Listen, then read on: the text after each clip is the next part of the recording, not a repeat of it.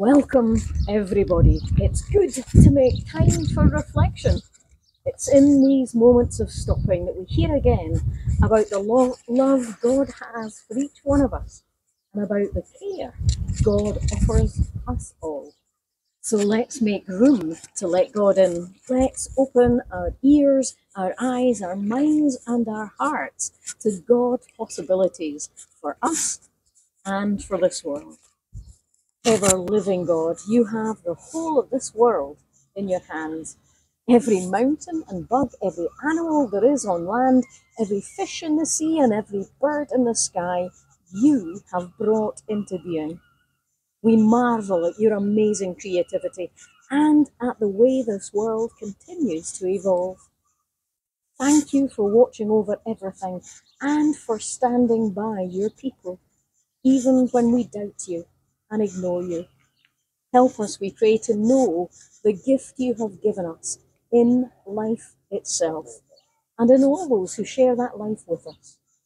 May we be grateful for nature and for each other, and may we care for all your hands have made.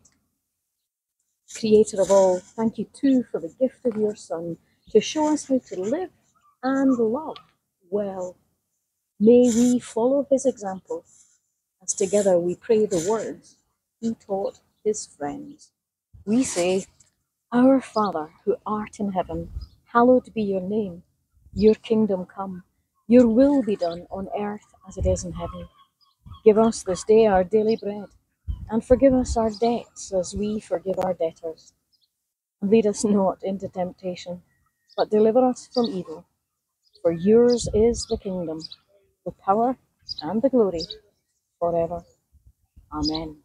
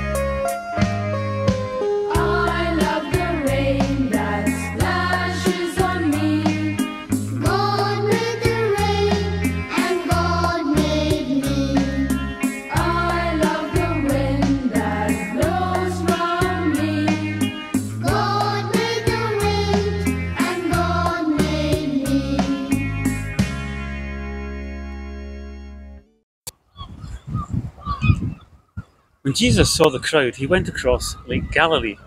A teacher of the law of Moses came up to him and said, Teacher, I'll go anywhere with you.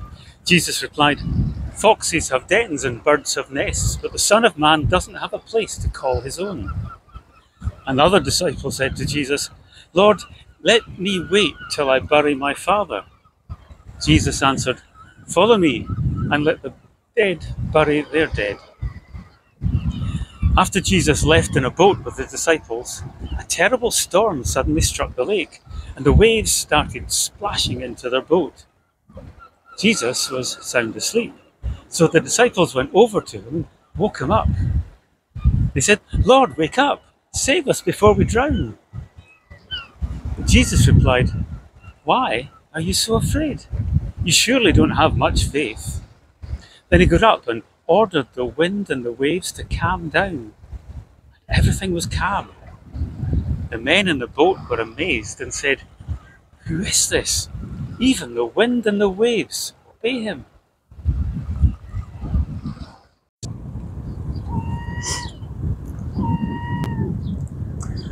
I suppose there were no weather forecasts back then, and Jesus and his friends weren't in Scotland, so they were probably used to better weather, and that's why they were taken by surprise. But then some of Jesus' friends were fishermen. Why would they not be used to keeping a weather eye open? You're right. But even with years of experience, it can be hard to anticipate when a sudden squall might blow up. That's true. And even these days, fishermen know that the sea can be, well, pretty unpredictable, really. Jesus and his friends were on a lake trying to cross over from one side to the other. I think Jesus was looking for some peace because the crowds had been following everywhere and wanting him to heal folk left, right, and centre. It was non-stop for him. Little wonder that he fell asleep in the boat then, eh? Aye. And it must have been a deep sleep for him not to have wakened up when the boat started pitching and rolling and rising Oh, and stop, falling. stop. You're making me seasick. Waves coming up over the sides and Jesus' friends trying to keep their balance as they slithered from one side of the boat to the other. The waves rocking them in every direction possible. They must have been petrified that they were going to end up overboard. Stop! I'm feeling green. This could get messy. But seriously, it had to be really bad if even the fishermen among them were worried. I think Lake Galilee has a bit of a reputation for its sudden squalls. And wild though it was, though, Jesus slept. As I say, he was probably utterly exhausted. He'd been healing so many people. He'd have been feeling drained. I imagine that the last thing Jesus' friends wanted to do was to waken him. But they really did think they were goners, didn't they? Aye, they were convinced they were going to drown, so they woke Jesus up. And he calmed the wind and the waves. And as he did, Jesus calmed his friends too. This is a moment that left its mark on Jesus' friends. It's a moment that stayed with them forever. Mind you, that's hardly surprising. They thought their boat was about to sink. I know, but do you not think that this was, if you forgive the pun, a watershed moment for the disciples? Do you not think that this was the point at which they went, "Whoa, who is this guy?" But would they not have been saying that all day? Jesus had been curing people of all sorts of ailments. He'd even brought a wee girl back from the dead. And did Jesus' friends not already have an inkling that Jesus was someone pretty special? Yeah, but what he did in the boat took things to a totally new level. It really was an extraordinary moment in which the friends caught a glimpse of something in Jesus that they hadn't seen before. Something truly awesome. Okay, so what makes you say that? Well, I mean, we heard Matthew's take on the boat trip, right? But Mark and Luke both tell the same story. I think it was a day when they weren't just petrified of the weather. I think Jesus himself put the wind up his friends. Because? Well, because up until this point, I don't think Jesus' friends had fully grasped quite who Jesus was and what he could do. On this lake, though, when everything was scarily chaotic, they saw Jesus in a new light, and it blew their minds. You mean when Jesus spoke to the wind and the waves? Exactly. Peace, be still, and everything went quiet. I'll bet his friends just stood there with their mouths open. And their hearts beating 19 to the dozen as they tried to take in what they just How witnessed. did he do that? Who is this? They said. That even the wind and the waves obey him. You're right. This was a turning point for Jesus' friends. This Jesus was no ordinary preacher and teacher. No ordinary healer. Even the wind and the waves obeyed him. Wow. Just wow.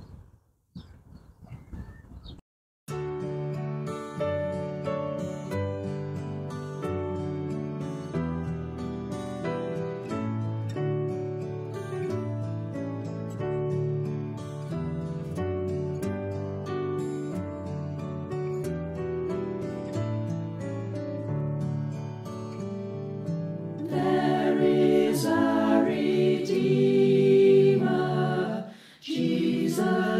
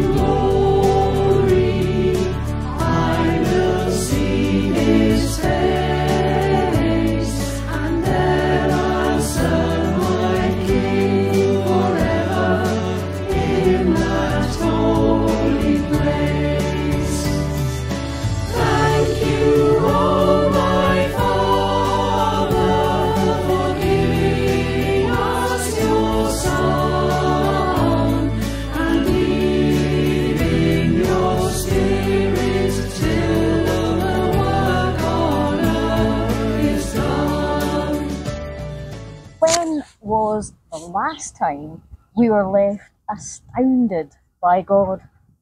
When was the last time some thought, some feeling, some unexpected insight into God and Jesus took our breath away?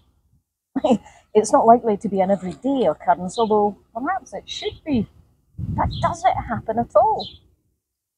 We say we believe in a God for whom all things are possible. We say we believe in a God of surprises, the kind of surprise that brought Jesus into this world.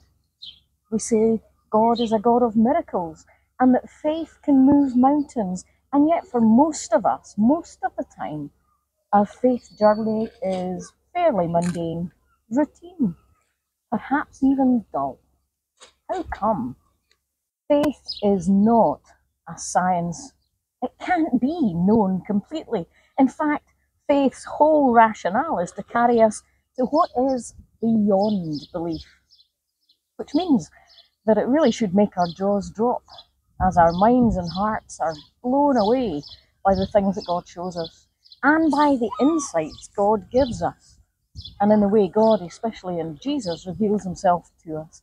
So why is this not happening?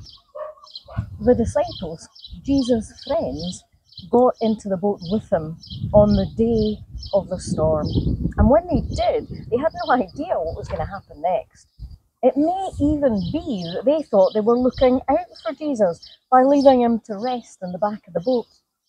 Perhaps knowing how many people they'd just left behind them and how many were likely to be waiting for Jesus on the other side, perhaps they took a circuitous route across the lake to let Jesus sleep as long as possible. They could do that for him. After all, a number of them were fishermen. Messing around in boats was what they did. It was second nature to them. Content in their own capabilities, they sailed on. But then, out of nowhere, the wind got up, and soon that wind was uncomfortably strong. The fishermen among them may well have smiled at the worried looks on their companions' faces, but they were used to wind. Only the wind got stronger and stronger. The waves got higher and higher and sloshed over the sides of the boat until even the fishermen felt the panic rising. No longer in control, they did the only thing they could do. They woke Jesus up, desperate for his help. That was when Jesus calmed everything and everyone. And that was when Jesus' friends suddenly understood how extraordinary Jesus was. And they were left speechless and paralyzed and overawed. Who is this? They asked. That even the wind and the waves obey him. And their minds raced. Could it be that, like Jesus' disciples, when they set out across that lake, could it be that we think we're in control? And maybe even that we know what Jesus needs from us and wants? Are we on faith autopilot? If we are, then we're not really living faith fully, are we? We're not really letting God take us beyond belief. We're staying comfortably and safely within what we think we know God is and wants and is about. And there's no shock factor there. And God is shocking. Thinking of Jesus in particular, he shocked not only his disciples, he shocked everyone by the company he kept and by the people he touched and healed and taught, and of course by his willingness too to lose his own life so that you and I and everyone else can gain ours. The thing is, Jesus is not for emergencies only. God doesn't mean for us to wait for a crisis before we ask for his help.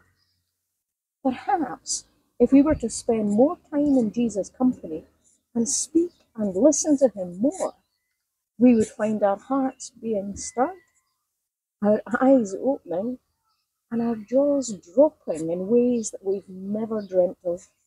No need for a drama first. Food for thought, isn't it?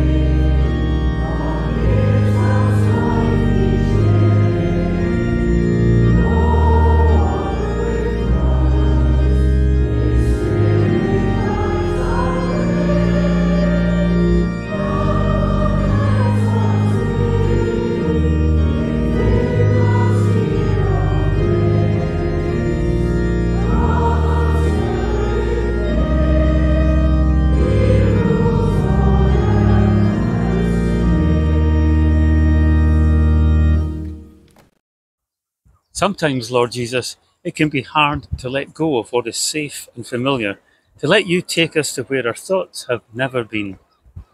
Sometimes, Lord Jesus, it can be frightening to look at people and at things in ways we have never considered. But there are times too, Lord, when it is so good to be stopped in our tracks. There are times when it's so refreshing and exciting to have you open our eyes to what we have never seen before, and how wonderful it is to have our breath taken away by how amazing and wonderful and outrageous you are. Give us the courage to step out in faith and to put our hand in yours as your plans for us, for our communities and our world unfold. Lord Jesus, the whole of this world needs to make room for you to do what you do best. We need to make room for you to get alongside those who need you most. Help us, we pray, to see you in the people left to create homes from other people's waste. Help us to see you in the homeless we walk by in the city streets. Help us to see you in those others laugh at or talk down to or ignore altogether. Don't let us, we pray, look away or turn away. Instead, help us to do as you would do. Help us to speak out and to reach out and to hold out your hope. We pray for governments and for those with authority to help the most vulnerable in the world. Give them the courage and the willingness to work towards a fairer world where the hungry are fed, the sick are cared for, and where people of all ages are loved and respected. These things we ask in your name, Lord Jesus, who came in love for love's sake. Amen.